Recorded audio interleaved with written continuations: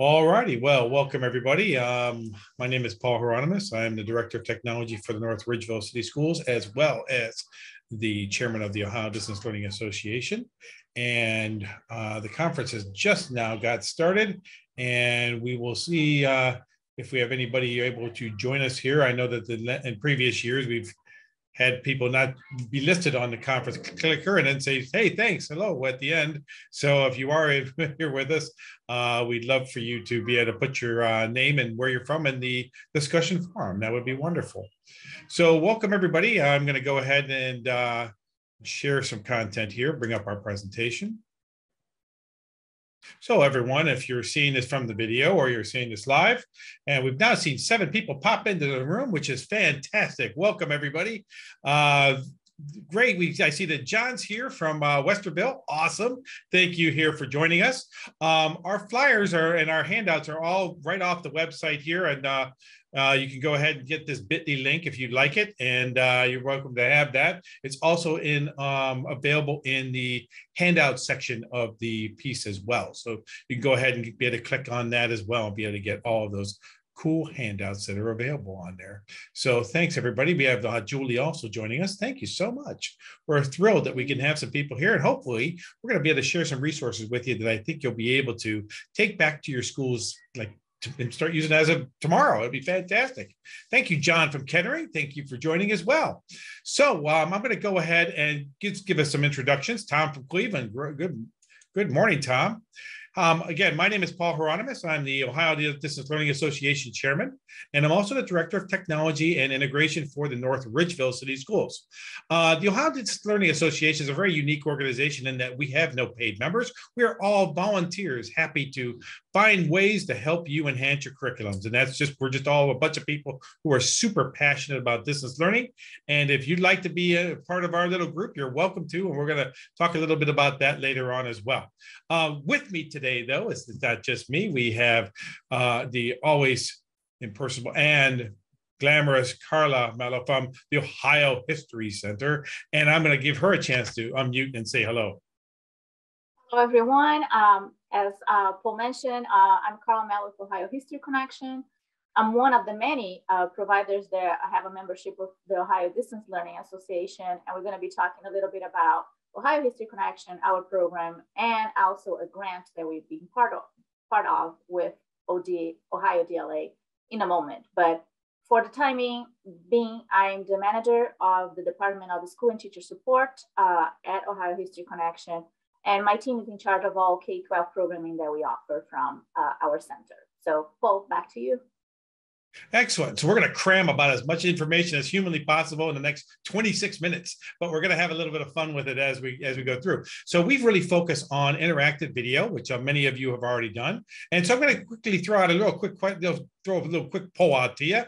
Just kind of wondering, out of the big 3 platforms of interactive desktop video, which one do you guys use with your school district? If you wouldn't mind, go ahead and clicking on that. We see a Zoom clicking in there. And I want to also welcome Lindy from Granville, who just joined us as well. And anyone else, if you wouldn't mind just throwing your name into the discussion forum. We'd love to hear where you're from. So guys, so far, it's all been Zoom so far, which is great because, to be honest, that's my favorite platform, but they're all good. I mean, Teams does some nice stuff. Meet does some nice stuff. We have some great stuff. Good. Oh, there's a Microsoft Teams in there. All right. So the kind of evening those things out a little bit as our poll goes forward. And now I'm going to throw up another poll in here just for fun. And what do you use your stuff for? When you have meets and Teams and Zooms, what do you do with them? And so if you have a chance to throw out some ideas out here, and you probably have some that we're not even listed in there. So we've got some staff meetings. Yes, my favorite way. No, it's not. There's so many other great ways of doing it. We're going to show you some better ways of really enhancing. Oh, collaboration projects. Love it. Bringing in experts. Great stuff that's out there. We're going to share some great things with you on that. So while we're guys kind of clicking on around with that, I'm going to go ahead into our presentation and just kind of remind everybody about some amazing sessions that are coming on. Tomorrow, we have the dream team of content providers coming to you, all museums and organizations that would love to jump into your classroom. Some great opportunities that are available from them. So they'll be doing some presentation. And then also Carla is going to be showing you an amazing opportunity for you to take advantage of so that you can have these come into your classroom for free, because we all love that. Then we also have Tammy from CILC going to talk to you about more of a national level of content providers. Then we have some other providers. We got David Stein and Michelle Carla are going to talk about different ways that you can make Zoom and Teams enhance the way you do business in your workplace, as well as some curriculum and design and development of transitioning your environments from that hybrid lesson to hybrid classroom to those back to school sessions. It was going to be with our closers, Kathy Moore and Katrina Moore. And as you can tell by the spelling of the last name, no relation. So with that, I'm going to go ahead and talk a little bit about our organization and why it, and just we're going to do that very briefly because there's one really important piece that we'll share with you in a second. So our group is made up into 3 different types of memberships. We've got consortium members, we've got educational members, and those are paid memberships. But we also have an area of associate participants, which is a free level of our organization. And we're hoping that after we share some of these great things about it, this bottom one here is something you want to be able to sign up for and get our stuff directly into your inbox. So we'll talk to you a little bit about that here toward the end. So when we talk about our consortium, what's really neat about our consortium level is if a group is a consortium member, all of their schools are members of our organization. So if you are part of any of these ITCs, and we have all of them represented here, you're actually a free member of Ohio Distance Learning Association. So everything we're sharing here with you is stuff that you could be able to take advantage of. So you might be getting updates of these opportunities through your ITCs or through maybe one of your ESCs, or maybe you're just not getting those at all. And that's why we also have the associate participant piece, which allows you to be able to sign up and get those opportunities. So we're just thrilled that all of our ITCs, which is the backbone of your computer networks, are all our consortium members, which allows us to then pass that on to you, which is awesome. We also have, and this is the more important one in my opinion, is, well, not the more important, but I'd say the most valuable for the classroom teacher, is our educational entities.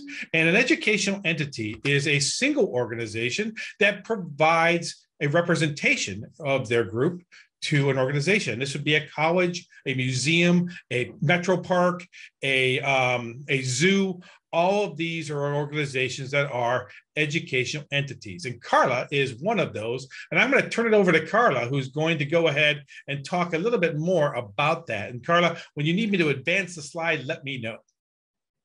Yes, you can advance to the next one. It gives like a brief introduction of my organization. So with Ohio History Connection, we actually been members of Ohio Distance Learning Association for a very long time. And we've been doing virtual programming since 1999. So it's not something that we are new at. We have been associated to CILC as well.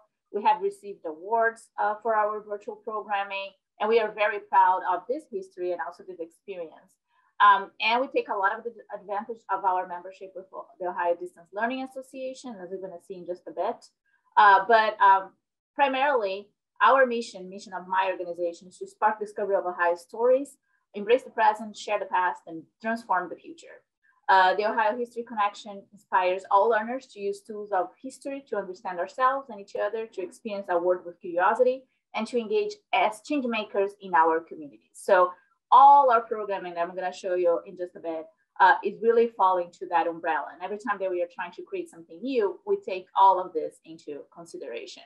So Paul, I'm going to share very quickly my screen here, if you allow me. Thank you. And while you're doing that, I just want to mention, if anybody has any questions, please put them into the discussion forum. We will be happy to pull those up and answer them as soon as we can.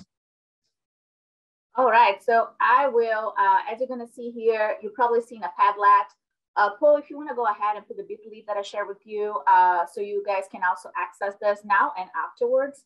I have here the entire information about everything that we do for K-12. We're going to be focusing primarily on this side of the Padlet here, which is our virtual and synchronous experiences today.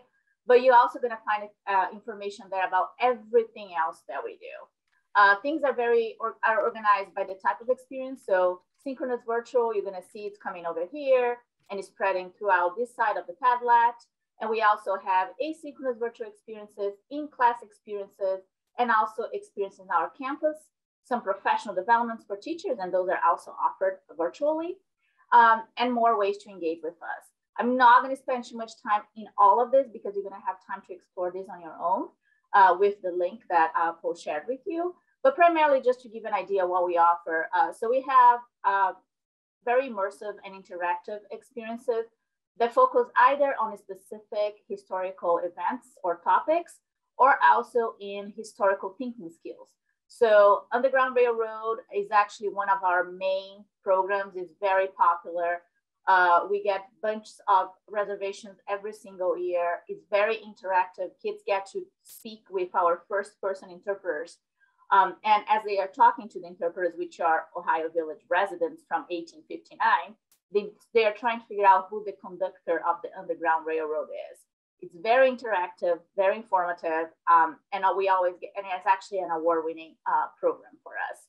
We also have the snapshot program. We have three topics, and this is really around exploring primary sources, primarily photographs and images, and trying to obtain information from them. So we analyze collections of materials and teach and show students how to get information from it. Again, very interactive. All the time we are talking to the students live and asking questions. They're asking questions to us, and we have a very good back and forth. As you're going to see, depending on the topic that we offer, of course, they are more appropriate for different grades, different grade bands. And we also, of course, personalize and change the programs slightly depending on the grade band that we have. So if we have a program that is for 4th and 8th, we're going to adjust the material and adjust the depth of the discussion according to the grade band. We also have our game show style programs, which are a great way to test the knowledge of your students in the classroom. We have two primary topics right now, government and elections. And it is, as I mentioned, a game show. So they join us. We are very animated, and we make sure that we have groups and they are competing among each other to see who knows more about election or the government. And in between the program, we also offer a lot of new knowledge and a lot of backstory to explain some concepts, especially when we feel that the students are not really, both of the teams got this wrong. Let's talk a little bit more about it. Also, again, it's a program that has been with us for a long time because it's been very successful. We have the cultural tradition program, which we try to update it every 2 years or so. And we have different traditions that we explore with community partners. We have different people that join us and talk about their traditions. And that's for a younger grade band, more like K through 4th. But again, also very successful. So you guys are going to be able to see this with the Padlet. I'm not going to extend my part for too long. For the moment, I will just stop sharing right now, Paul, so you can get back to your presentation.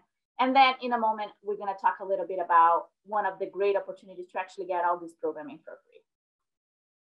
Well, thank you, Carla. And I'm going to go ahead and bring up our presentation here. Again, if anybody has any questions, feel free to put them into the discussion forum, and we'll be happy to get to those ASAP.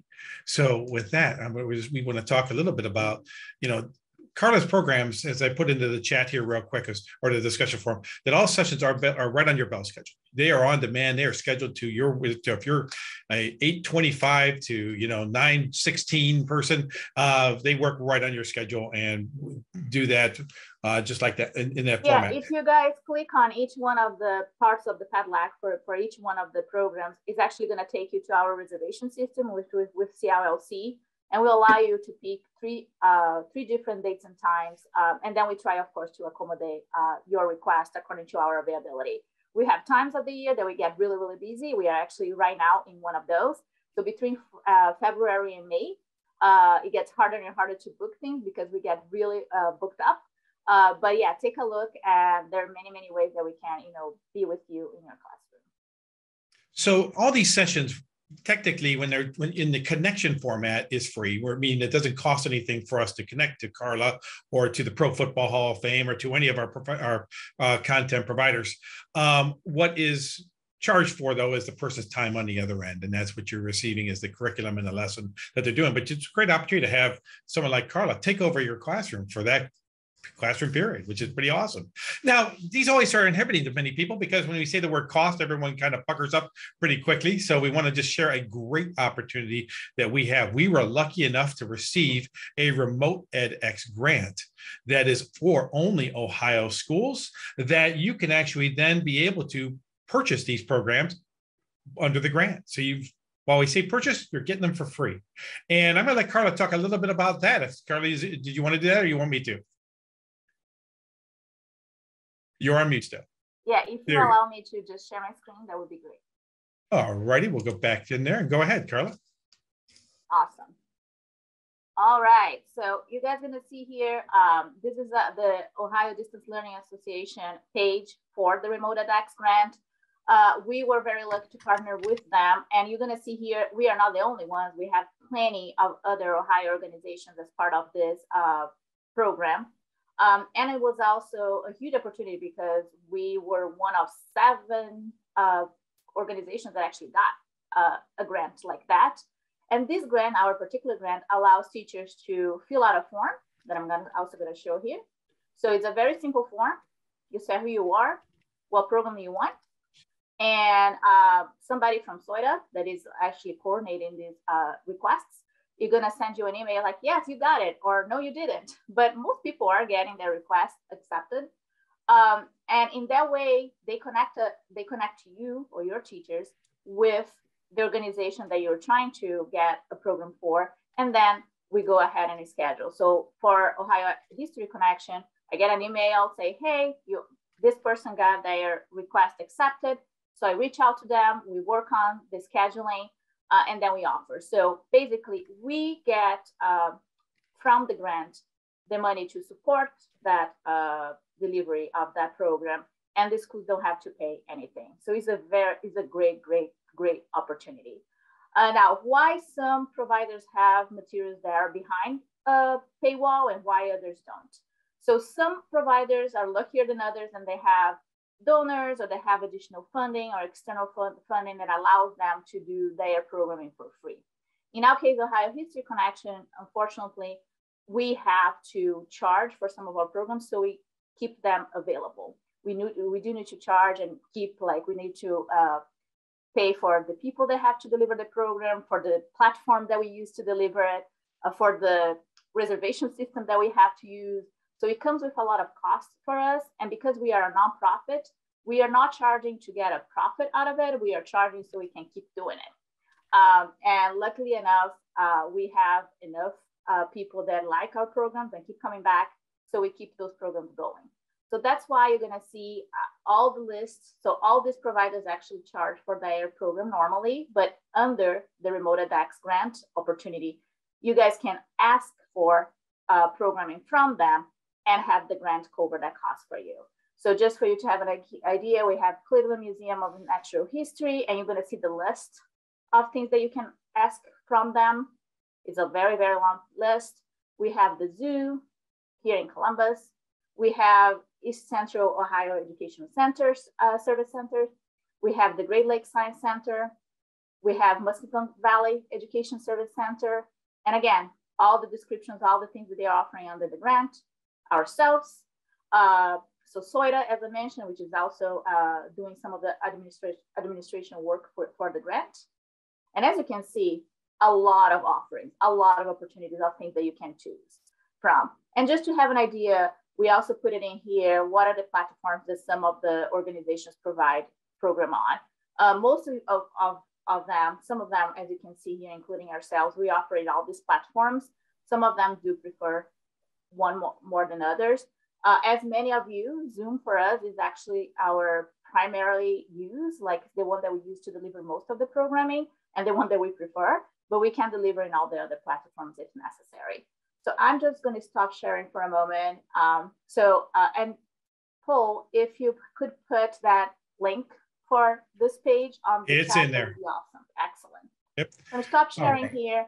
And just to give you guys, again, you can go there, click on the form, fill it out. Takes a minute to fill out that form, and you might be able to get this programming for free.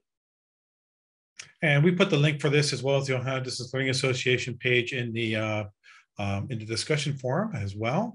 And so again, there's just some quick screenshots of that. And that form is just kind of in the paragraph there. Every once in a while, people can't find it. So just a heads up of where that is located.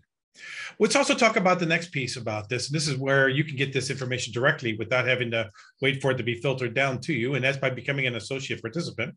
An associate participant gives you the ability to be able to receive content as part of our listservs. One of the things that's really excited that we launched this year, which we're really excited about, is our collaborative projects that we're running now statewide. Some of the ones that we've done already, we've done our Monster Match, which has been a huge success, had a great turnout from that. And then we also had one of my favorite programs, which is our Holiday Storytelling Extravaganza. We went for 2 straight days, all day long Zoom conferences, where every half hour we brought in a different guest speaker. And guess what? They were mostly your administrators who came in and just gave up a little bit of their time to read stories to kids. And it was an amazing thing that classes were able to connect to, whether they had a camera or not. They were even able to just be able to connect and just listen if they wanted to, which is a really neat opportunity. All these events are things that are being passed down through our listserv. The Math Marvels is going to be our next project. It was originally going to be starting up around January and February. Then we realized that we're going to kind of get a little too close to state testing. So we thought maybe we should push that back to late April. So Math Marvels is actually a great program for middle schoolers that give them the opportunity to put themselves in a quiz bowl type of activity where they are creating game show of word problems. But the word problems are designed by one class to another class who is then having the students compete within their classroom. So it's a great interactive, fun way to kind of wrap up your school year with some fun math and some great skills. So I want to just share with you a couple of things here, just a quick example of those. I've got 7 minutes, so I'll go very quickly. I'm going to start off with just a quick example of what the Monster Match looked like. This is a great program where this is grades for our 2nd and 3rd graders who are creating monsters, had the right descriptions, then present them to their other class when they recreated them. I'm going to show you a very quick little video clip from that. Give me 1 second, unless I click that and I get the wrong one to open. What is going, there we go. Try this again now. See if I can get this full screen. Maybe not. Okay, real quick, I wanted to ask real quick, are you hearing the audio of my video? Because it really just dampens the whole impact of this video if you're not hearing it. If someone could do me a favor and throw it in the message. No, okay, well then on that note, we are going to figure out what in the wide world of sports was going on with that. Thank you all for sharing that. I'm glad we did not get too far into that. But as you can see, as I'm talking here over it, because it's not going to make a difference now, that our students create their monsters and then the wonderful kids. Oh, now you can. You can hear it now?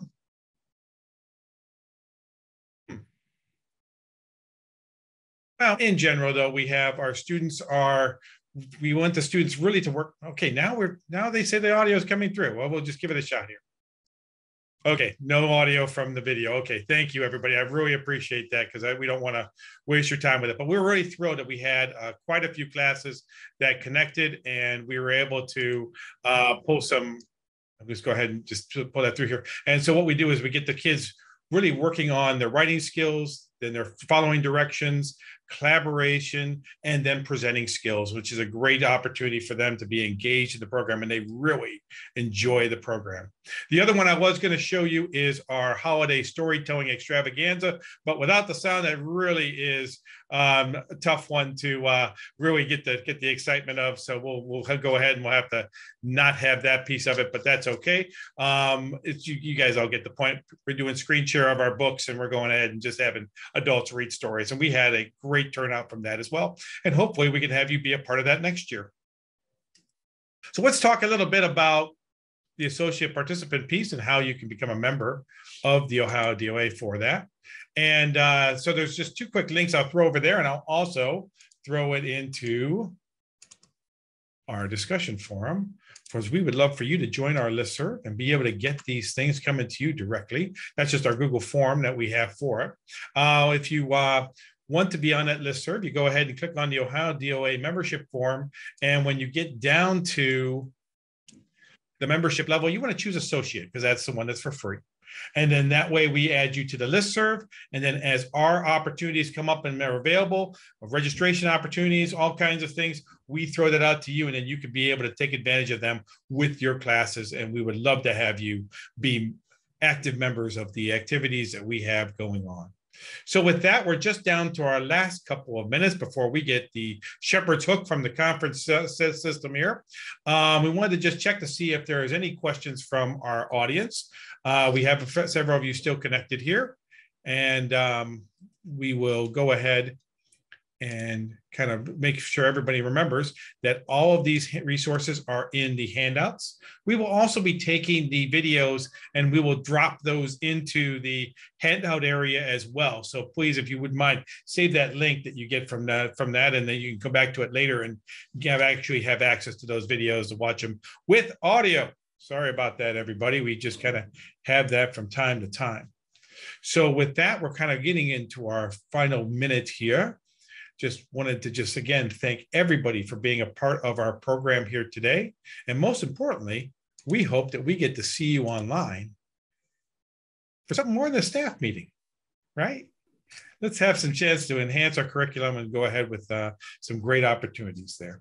Hopefully, we'd also, just to remind people again, Content Provider Showcase, see the who's who in Ohio for content providers, as well as our other great sessions that are coming up. Because I think one of the things you'll find is if you look around the state, around the country for content providers, our content providers are listed on all the other states across the country. And yeah, as a little plug, Paul, I'm going to be joining Tammy on Wednesday for her CLLC presentation and talk as an Ohio provider that is connected to them. And actually, we get from them, last year, we got 75% of our reservations all came from outside of Ohio. So Ohio is kind of missing out on some of the things that we are doing. So well, we always joke around. It's tough to be a prophet in your own land, Carla. I know. But anyway, but there's a lot of great materials in CLLC, and you guys should definitely check that out too. Well, great. Well, thank you so much, everybody. We really thank you for being part of our program. We are in our last couple, we're like a minute and a half left to go. So we want to thank you again for being part of our program, and hopefully we see you online in the near future in this conference, as well as online for other events. So with that, thank you, everybody. We appreciate it. Thank you all.